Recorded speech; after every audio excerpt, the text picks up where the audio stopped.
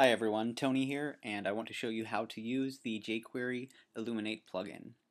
This will be very quick because this is very simple to implement.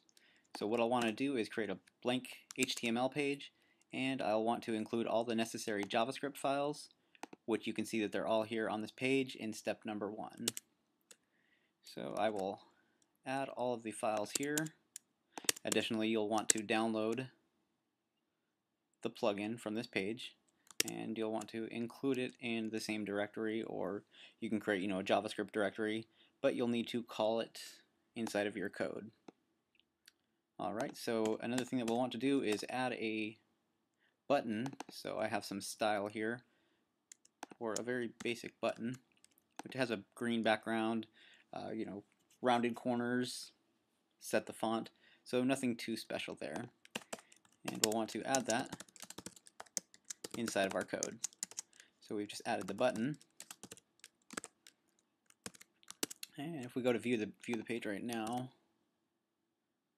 you can see that's what it looks like. But we do want to give it a kind of darker background.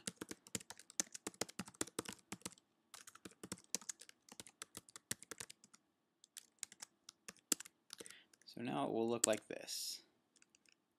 Alright, and since we got that, we want to add the illumination effect to the button.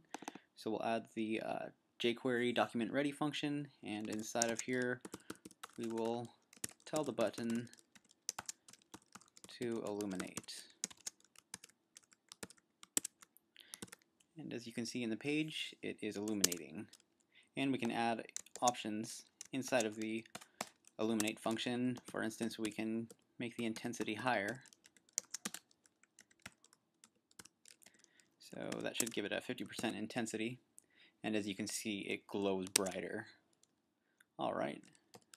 Additionally, we can change the color and a couple other options that you can add in here. So I'll give this kind of a, let's say, orange glow. And if I view the page, you can see now it's glowing orange. So that's basically it. It's very simple to implement. If you have any questions, please feel free to post them below. Thank you very much.